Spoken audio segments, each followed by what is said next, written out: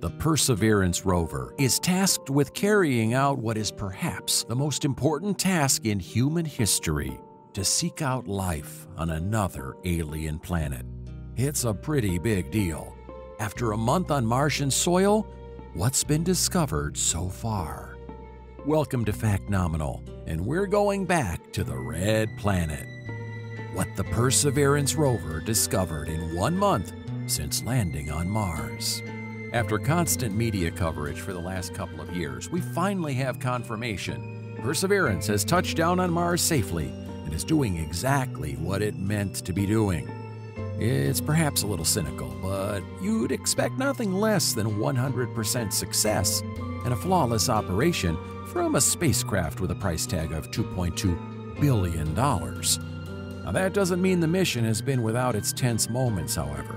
The 300 million mile journey from Earth to Mars took a little over 7 months to complete.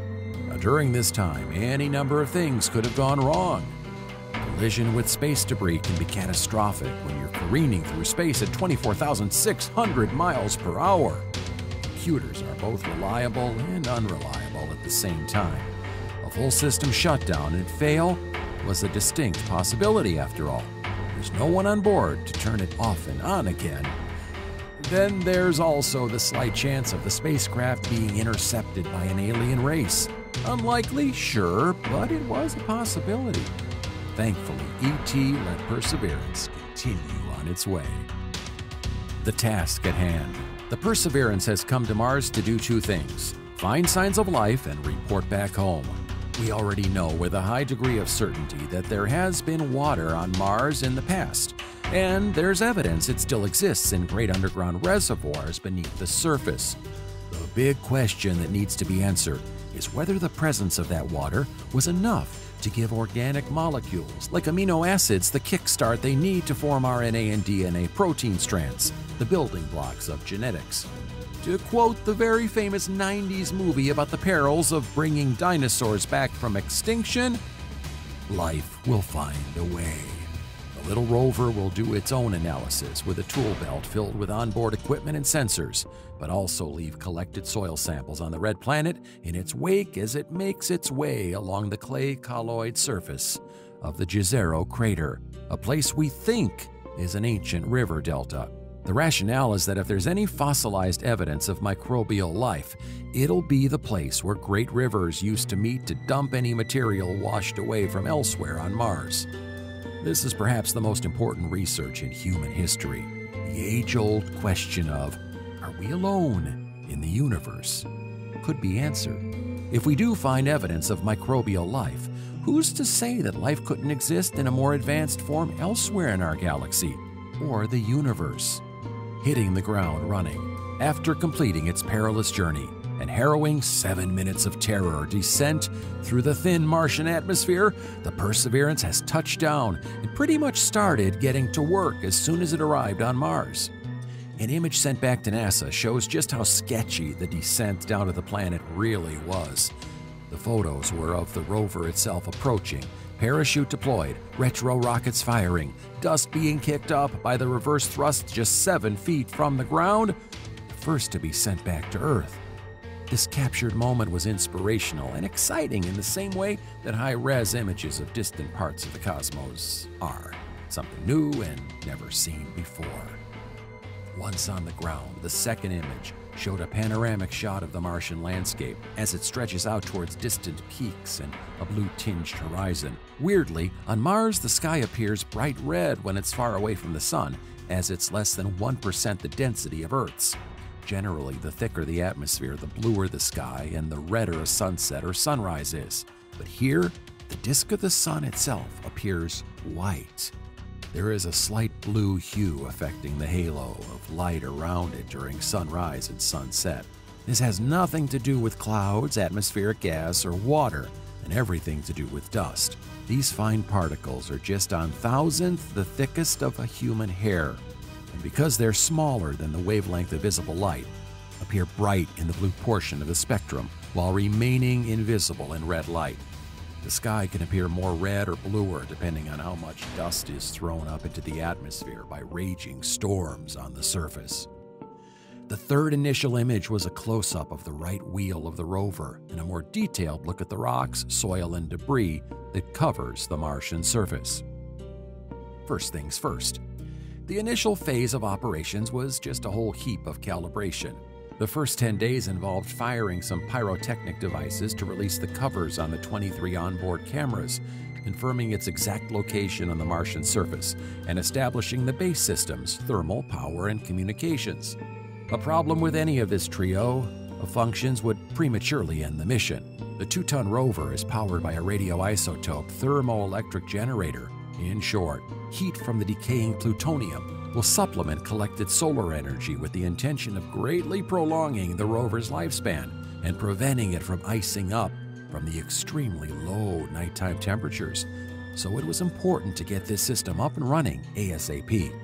Next up was testing out the robotic arm and initiate a very short movement test to ensure the 6-wheeled drivetrain was in good working order. The Perseverance managed to record a 16-minute audio file of just how noisy its metal wheels are when crunching over rocks and debris, sent it back to Earth. The Ingenuity. Over the next 11 to 60 days, the 2-foot-high Mars Ingenuity, tucked underneath the Perseverance belly, commenced test flights and would technically be the first helicopter to fly on an alien world. With 4 spinning rotors like a drone, the Ingenuity flew further and further away from the stationary Perseverance, and it still discovered its limitations and capabilities in such a thin atmosphere. It's a vital prelude to developing more robust aerial reconnaissance drones for use of future astronaut manned missions to Mars. Over the course of 30 days, 5 autonomous test flights will last up to 90 seconds each, flying low and short and building up to longer and longer distances away. The Ingenuity can perform only 1 attempt per day before it needs to recharge. The mythology of geology. Also, during this 11 to 60-day period, the rover wasted no time in pulling up its sleeves, focusing on the geology phase of the mission. Right now, it's taking happy snaps of the surrounding rock formations, as well as close-ups of the rock and soil that litters the surface of the red planet. It's been surveying nearby rocks, sending the findings of the chemical analysis back to Earth for NASA scientists to study, interpret, and draw findings from. These initial tests are still part of the calibration process of the drill, close-up cameras, and laser spectrometer. The initial images of the landing site showed lighter-colored rocks poking out from a darker-colored soil. Spectral analysis from the onboard laser spectrometer of 2 rocks dubbed Maz and Yiko, Navajo Indian for Mars and Diligent, show that they're chemically similar to basalt found on Earth, a rock formed from molten lava. The laser zaps the rock and atomizes a minute amount of material that is then analyzed by the spectrometer. That data is then beamed back to Earth, where it's sorted, quantified, and extrapolated.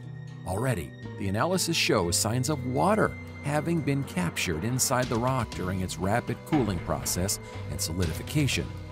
This points to the fact that liquid water existed on Mars at a time when it had a hot molten core, essentially lava flow from a volcano that met a water source. Looking at the wind erosion on one of the rocks showed that the markings follow a northwesterly pattern, on par with major wind pattern models calculated based on what we think are circulation patterns on Mars. The other rock appeared smoothened and as though it were shaped by tumbling along the bottom of one of the rivers that fed the Jezero crater delta. This bolsters the current working theory on which the entire mission was based, that the Jezero crater was the collector for a series of ancient river systems. What lies ahead? The main mission directive is focused around the hunt for evidence of past microbial life. By the 60 to 100 day period, the prep work on the drill bit, close-up camera, and chemical sensor array will be complete, and it will be time to start getting answers. The Perseverance will have to travel on its landing site near the outskirts of the Jezero crater, 40 miles towards the interior of what scientists think was an ancient river delta. The abundance of clay colloids and an uncanny resemblance to the Nile River delta here on Earth means it's the most likely place to uncover fossilized remains of ancient microbial Martian life. There are various areas of interest along the way where sample tubes will be filled with Martian soil and left on the surface for later collection. The RIMFAX instrument, a super advanced ground-penetrating radar, will begin its search for subterranean deposits of liquid water or ice. The MEDA instrument will start recording complex data on Martian weather patterns to establish tolerances for future missions. The experimental MOXIE instrument in the belly of the rover will attempt to produce oxygen from the carbon dioxide in the Martian atmosphere. If we're ever going to get boots on Mars, we need a surefire way to harvest oxygen to keep our astronauts safe and healthy. Think of it like a mechanical tree.